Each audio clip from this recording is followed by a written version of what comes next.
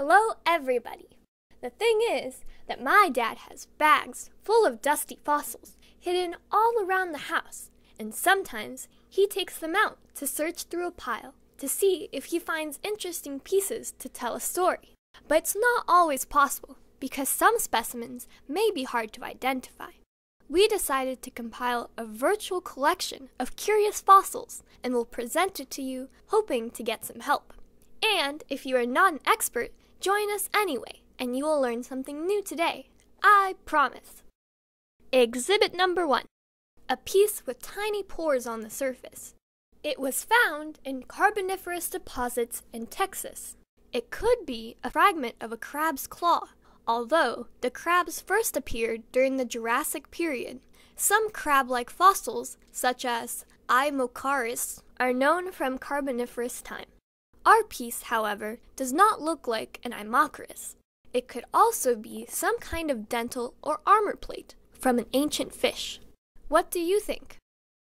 Exhibit number 2 is a rock with wavy surface and layered cross-section that has somewhat serrated pattern. It could be an algal mate, similar to a stromatolite, although stromatolites usually have distinct circular growth rings.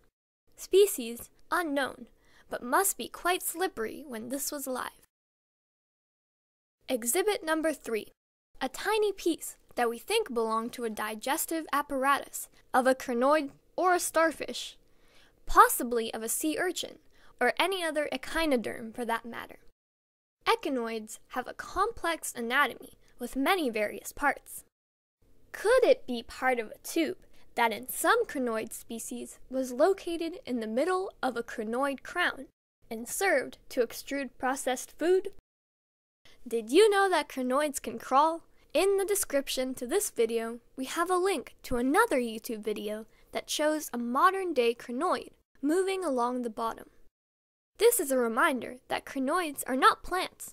They are animals similar to starfish. How fascinating is that? Another puzzle. It's either a coprolite or a cast of a burrow made by a shrimp-like creature that lived in the muddy sediment at the bottom of the sea. Some host shrimp, for instance, cover their burrows with the poo pellets. I guess it helped with the integrity of the structure.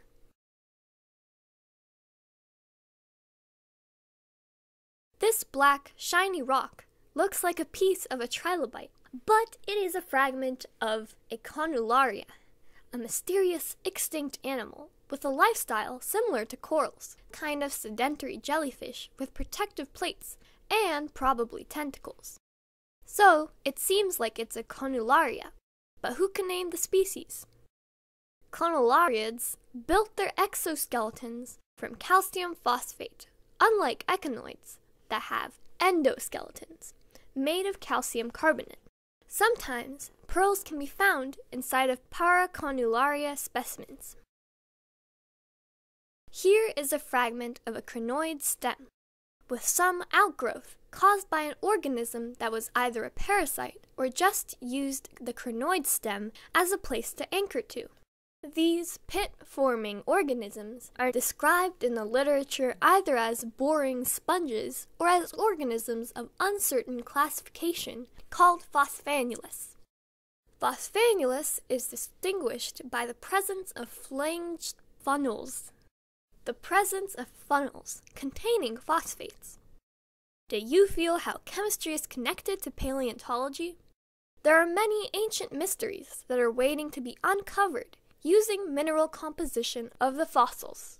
The color of dinosaur skin is one of many examples. It was shown that the tubes of Phosphanulus do not reach the canal inside of the crinoid stem, suggesting that these creatures were not parasites. I wonder if some creature similar to conularia were attached to the crinoids and leaving their phosphate tubes. This is a protective spine of a crinoid that used to decorate its crown, so-called calyx spine. But what is this species? Who knows? If you do know, don't be shy and help us to identify it by leaving a comment. Coprolite is a fancy name for fossilized droppings, and this is one of them, lost by some small shark or a ray. Studying coprolites is a serious business. They may provide tons of information on animal diets, as well as revealing who was a predator and who was prey. Perhaps this low-profile piece of rock holds a secret of a shark meal.